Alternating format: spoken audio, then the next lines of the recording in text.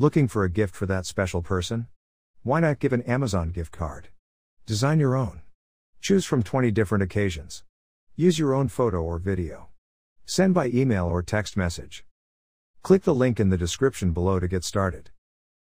Today's episode is called, Have Library, Will Travel. Uncle Joe has grown extremely fond of pretty librarian Phyllis Marsh, Dianne Foster, who has set up a traveling library in the baggage car of the Hooterville Cannonball. Original air date, October 6, 1964.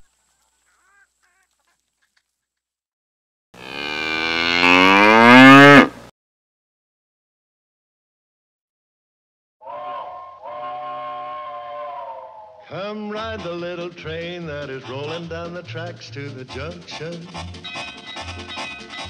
Forget about your cares, it is time to relax at the junction. Lots of curves, you bet, and even more when you get to the junction. Petticoat Junction. There's a little hotel called the Shady Rest at the junction. Petticoat Junction. It is run by Kate, come and be her guest at the junction. Petticoat Junction. And that's Uncle Joe, he's a moving kind of slow at the junction. Petticoat Junction.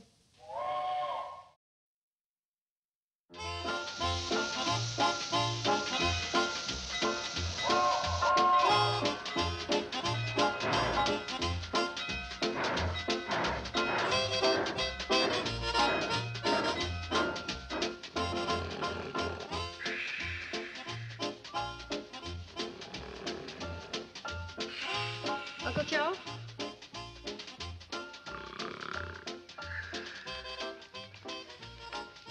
Uncle Joe?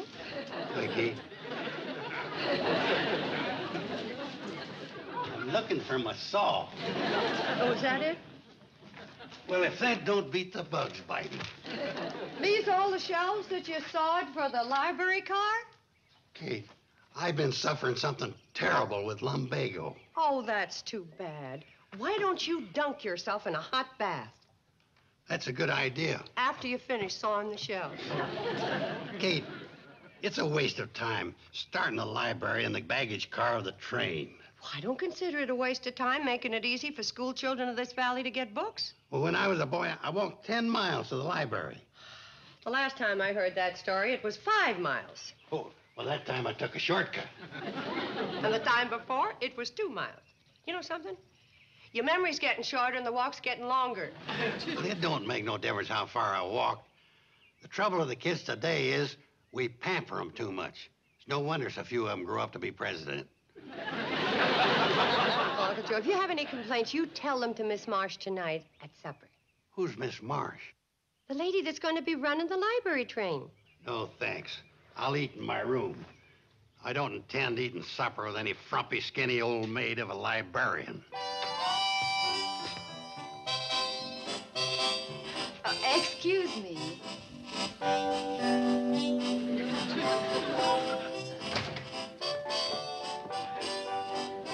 Is Mrs. Bradley in? Mrs. Bradley? Oh, Kate. She invited me to dinner this evening. I'm Phyllis Marsh. The frumpy, skinny old maid librarian? I beg your pardon? I'm Miss Bradley's niece, Joe Carson. I mean, she's my niece, Joe Carson. I was just taking this upstairs for this sick dog. She's in the kitchen. Tell her to hold dinner for me. I gotta get cleaned up. I've been sawing shelves for the library train all day. Well, what are some of the books you'll be putting in the library train, Miss Marsh? Well, Billy Joe, some of the classics like Dickens, Thackeray, Stevenson, and a few of the moderns like Sherwood Anderson, Faulkner, Hemingway. Hemingway? Him and me used to be good friends. You knew Ernest Hemingway? No, this is Harvey Hemingway. He ran the Hooterville barbershop before Luke Fielding took over. I think they were relatives. You mean that your Mr. Hemingway was related to Ernest Hemingway? No, Harvey was related to Luke. He gave him a good buy on the barbershop. I hope you're going to have a poetry section, Miss Marsh. Oh, yeah, I love poetry. Who can ever forget them immoral lines? The boy stood on the burning deck, eating peanuts by the peck. Uncle Joe? Huh? That's not exactly poetry. Well, it rhymes. Coffee, Miss Marsh? Oh, yes. Oh, here's one of the old classics us book lovers will never forget. 'Twas a balmy summer evening, and a goodly crowd was there, which well nigh filled Joe's barroom on the corner by the square. Train's coming. Oh, isn't that the last train into Hooterville? Yeah, luckily it's on time for a change. Well, if you can tear yourself away, I'll walk you down to the stop. All Well, right. never mind, Kate. I don't mind walking her down. But, Uncle Joe, it's very chilly out tonight. What about your lumbago? Lumbago? At my age? Just because Kate has some of the complaints of the elderly, she thinks everybody has. Well, if you're sure it isn't too much trouble, Mr. Carson. Call me Joe. That's his name. Thank you for dinner, Mrs. Good night, Miss Bradley. Marsh. Good night.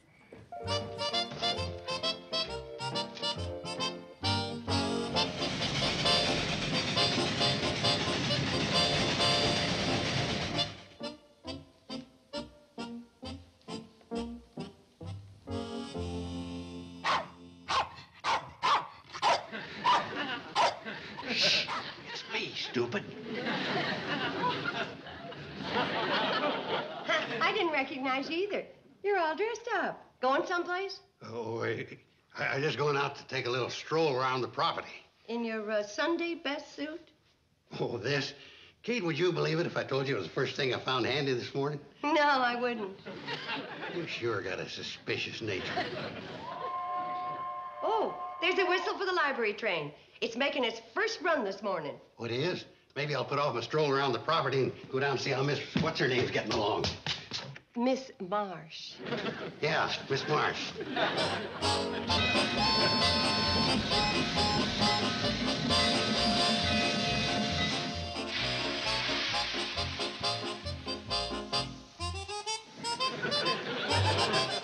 Well, what do you know, Charlie? He brought us some flowers. Oh, ain't that sweet. Joe, I didn't know you cared. I don't. Give me that. Thank you again for the lovely flowers, Mr. Carson. Call me Joe, Miss Marsh. I just thought to decorate up the library a little on its first run. Well, that was very, very sweet of you. Thank you. Now, how would you like to take out a library card? Rather take out the librarian. Well, first I'll need some information about you, Mr. Carson. He'd rather take out the librarian. Hey, that's funny. Now, I know your name and address, but why don't you sit down, Mr. Carson? What is your occupation? Oh, the general manager of the Shady Rest Hotel chain. Oh, are there more Shady Rest hotels? Not yet. We got about a dozen in the blueprint stage. We're planning a real big one in Honolulu. That's right near Hawaii. How does he know? He ain't never been no further than the county seat. Now, what is your age? Age? Mm-hmm. How old do you think I am? Well, I'm not a very good judge of ages, Mr. Carson. Well, I'm, 31. Prematurely gray due to a terrible siege of measles when a child. He's prematurely gray due to a terrible siege of old age. 31. Well, that's all I'll need. You can take some books out now if you like. Oh, good. I've just been waiting for this.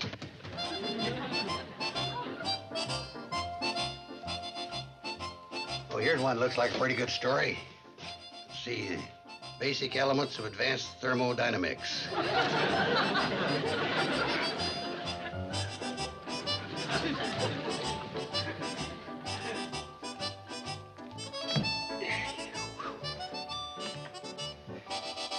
The basic elements of advanced thermodynamics. Hey, Uncle Joe, I didn't know you were interested in thermodynamics. Just the advanced part. Zen Buddhism, self-taught. It's about a fella named Zen Buddhism taught himself. Uncle Joe, these are more books than you've read in your whole life. That's because the library train's so handy. When I was a boy, I had to walk 40 miles for a book. I thought you told Miss Marsh it was only 25 miles. Miss Marsh? Is that her name?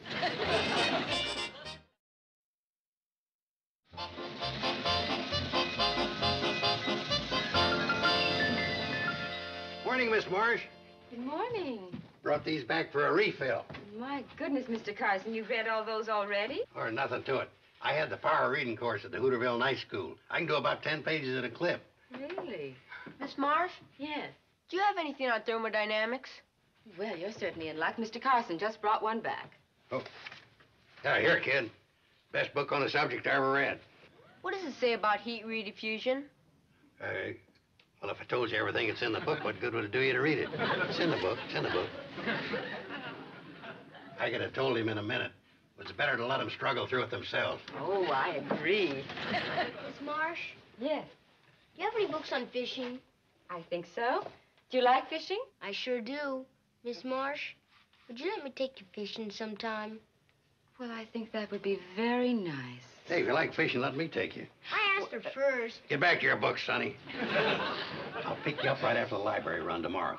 But I'll Mr. say no Carson, more. And if you got any fishing boots, bring them. Toodaloo.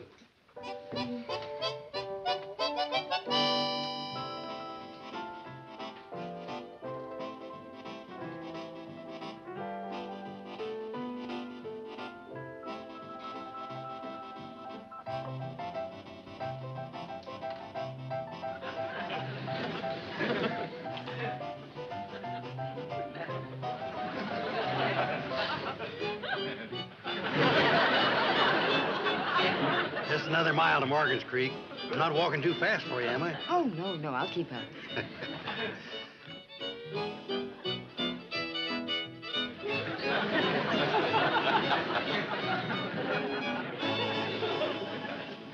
Mr. Carson, are you all right? Of course I'm all right. Why? Well, your, insect repellent is running. Oh, yeah, my insect repellent.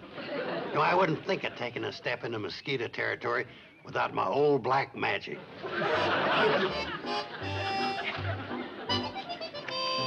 Joe? Oh, hi, Kate. I'm on my way to play checkers with Sam Drucker. In those clothes? Well, you never know who you're going to meet. No. Like an old fishing buddy.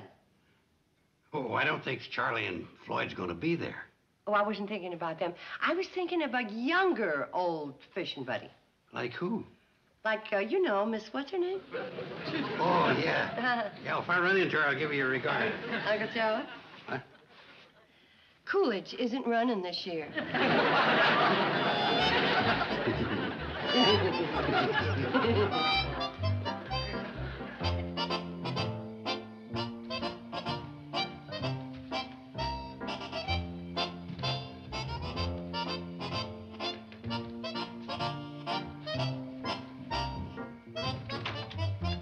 Joe, how much longer are you going to pace around out here waiting for that girl? She's only 30 minutes late. If she don't show up in another 2 hours, I'm leaving. I never saw a man lose his head in a more hopeless cause. Sam, you just mind your pickle barrel. Leave the romancing to me. I'll bring you out a chair around 10:30, if your legs ain't give out before then.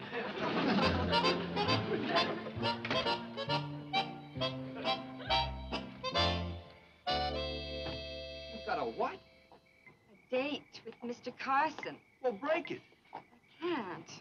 Oh, he's such a sweet old man, and he's been so nice to me. Well, for crying out loud, are we engaged or aren't we? Well, of course we are, darling, but, well, I didn't expect you down here this weekend, and I just can't hurt his feelings.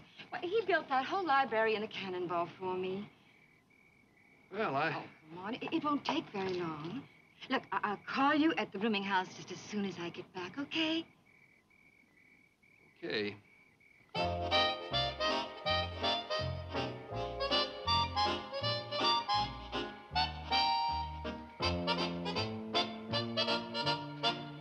Mr. Carson? Oh, hi.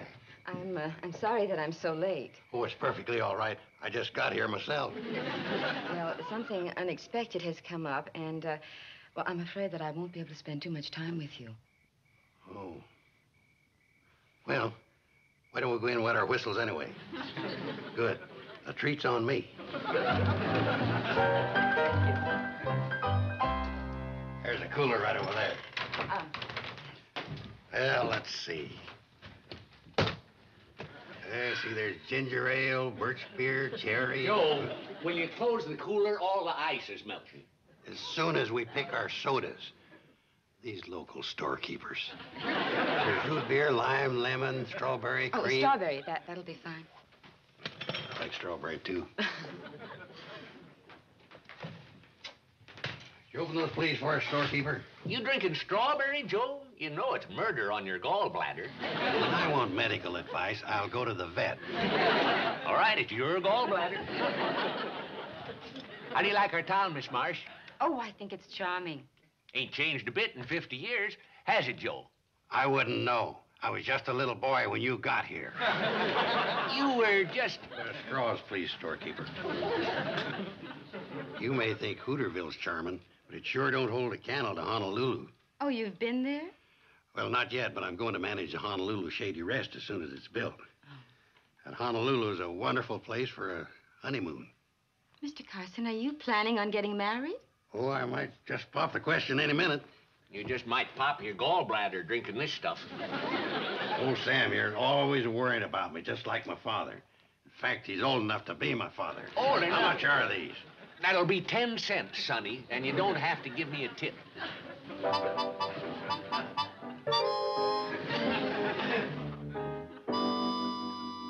Could I talk to you for a minute, Sam? You excuse us, please? Yes.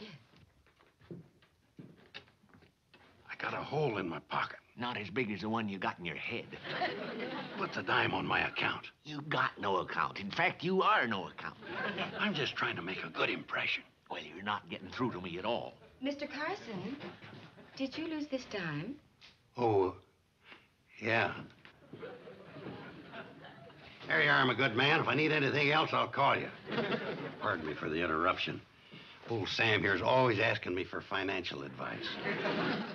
Shall we drink these outside, where the flies aren't so bad?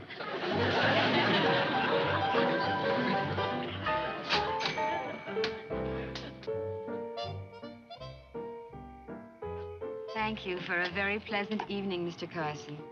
Good night. Miss Marsh, Yes, Mr. Carson? I wonder if you...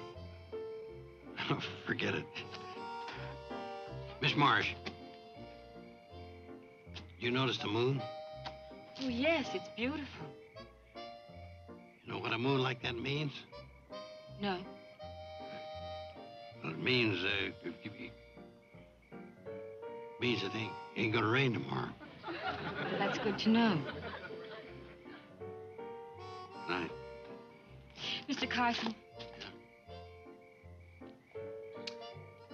Good night.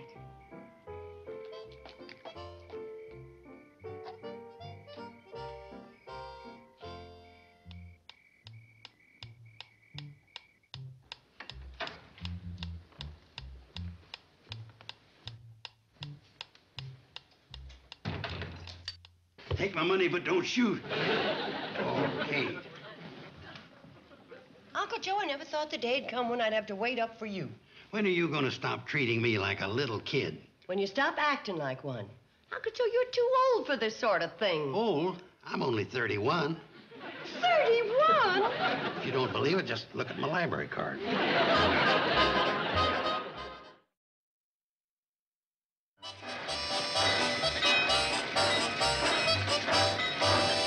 And Joe bought her a strawberry soda. Strawberry soda. No wonder he was up with his gallbladder all night. There's no fool like an old fool. And he's one of the oldest fools there ain't one like. You know where he went? Into Pixley to buy her a bottle of French toilet water. Oh, hi, Miss Marsh. Mrs. Bradley. Oh, I'm so glad to see you here because I've wanted to have a talk with you. Yes, and I think I know what about.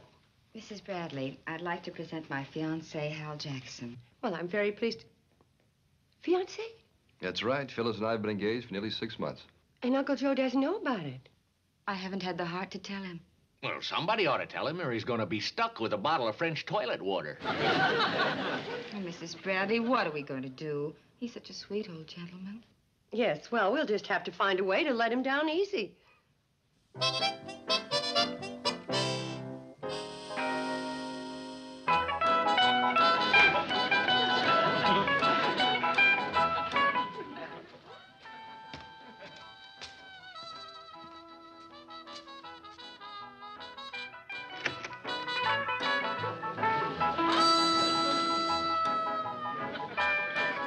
Kate. Oh, hi, Uncle Joe. This is Hal Jackson.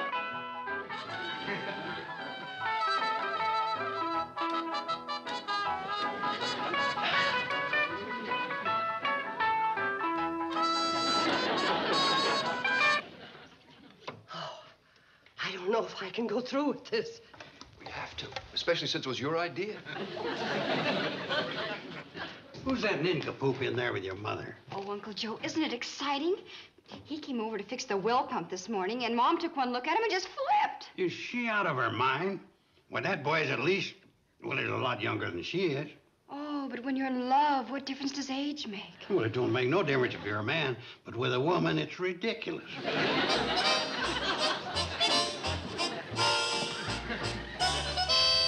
Oh, Uncle Joe, would you mind helping the girls with the dishes tonight? I got a date. With that juvenile delinquent? If you're referring to my steady beau, Hal Jackson, yes. So would you mind helping out in the kitchen? I gotta get dressed. I can't. I've got a date, too. And would you mind letting me have the bathroom first?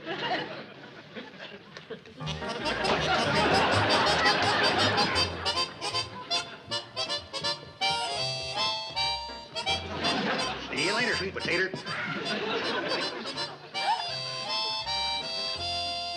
Oh, Mom, you look elegant. Oh, you sure do. Kate, have you lost your mind? They wouldn't even let you in a swimming pool wearing a dress that tight. Oh, I wouldn't say that. I think Billy Joe's dress looks very nice on me. You wouldn't even let Billy Joe wear that dress. Oh, Uncle Joe, it doesn't matter what you think, as long as Hal likes it. Hal, at his age, he ought to be home working on his hot rod. Hiya, baby doll. Say, you look terrific. Hal. Oh, what a night, what a night. You know, that old moon's hanging up there like an invitation to romance. Well, what are we waiting for, honey pot? Let's wiggle on down to Spoon and Rock. You said it, baby. See you later, old tomato. Yeah, old tomato.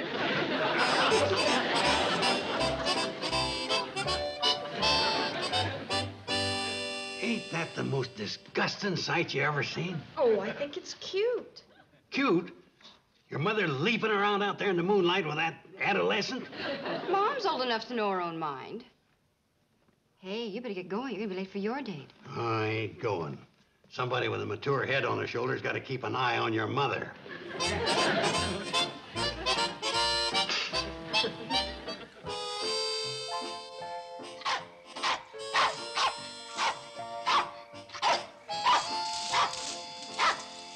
Here he comes. You ready? Ready. Oh, Hal, being here with you is sheer heaven. Oh, Kate, my love, I want to be here with you forever. And I want to be here forever with you, too. Hold me tight. Oh, Kate, I never want to let you go. And I never want to let you go either. Let's forget everything and run away to Mexico, Tahiti, Honolulu. Unhand that woman. If anybody's going to Honolulu, it's going to be me. Why, Uncle Joe, I thought you were in Hooterville. Well, it's lucky for you I weren't. Stand back, woman. Get up. I'm going to thrash you, you young whippersnapper, within an inch of your life.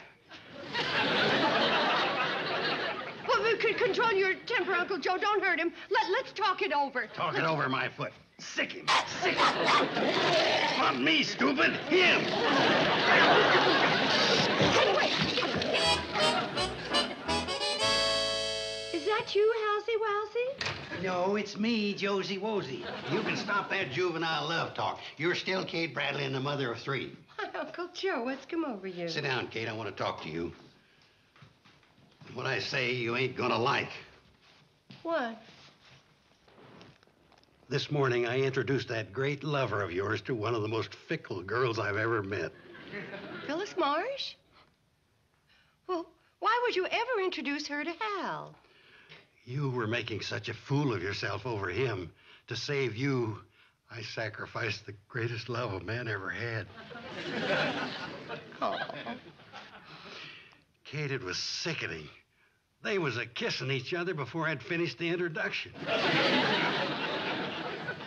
It's gonna hurt for a while, but it was the only way I could figure out to bring you to your senses. Thank you, Uncle Joe. Making such a great sacrifice just to save me from my foolishness. That's okay, Kate. Here. Maybe this'll help console you. Oh. Oh. Just what I've always wanted. A bottle of French toilet water.